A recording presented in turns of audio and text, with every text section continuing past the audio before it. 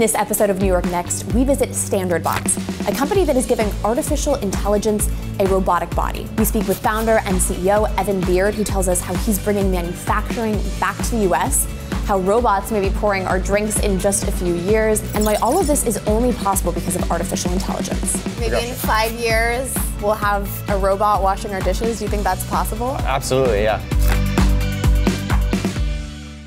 For folks who don't know about StandardBots, what is it? So we saw this opportunity a few years ago to build a robot that's easier to use, more affordable, and can do so many more tasks. Robots today are pretty limited. They're really programmed with something that resembles computer code, where it's like pretty step-by-step.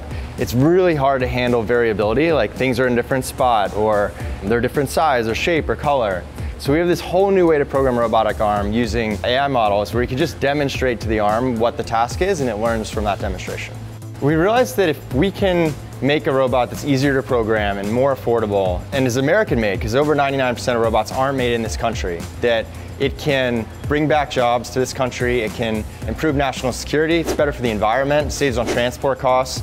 There's so much good. It lowers the cost of food and other items for people who can't afford them the most. We realize there's so much good that can happen by making a robotic arm here in America, here on Long Island, that's easier to program. How many people are doing what you're doing here in the US? I think we are the only one making robotic arms in the New York area.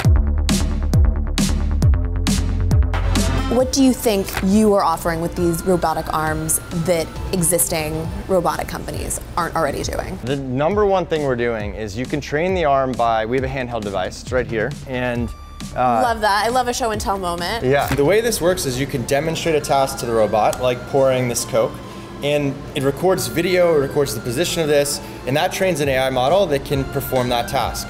So you don't need any code, you don't need any programmers. It's an order of magnitude easier than the traditional way, and you can do so many more tasks that are more complicated. The reality today is most things aren't automated. Even iPhones, it's like 5, 6 hours of human labor per iPhone.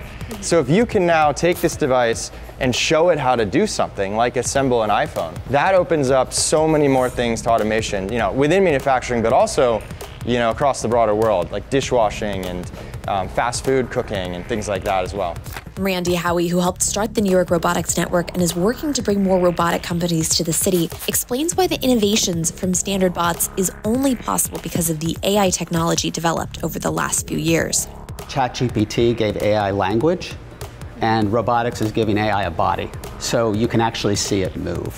And it's a lot harder because ChatGPT was able to ride on the fact that there was language data all over the internet to help artificial intelligence learn. But there isn't this kind of motion data. So StandardBots are really having to build the data sets and train the models, which then the robot uses to do what you've seen. I think when people think of robotics, they imagine a robot that looks like a person.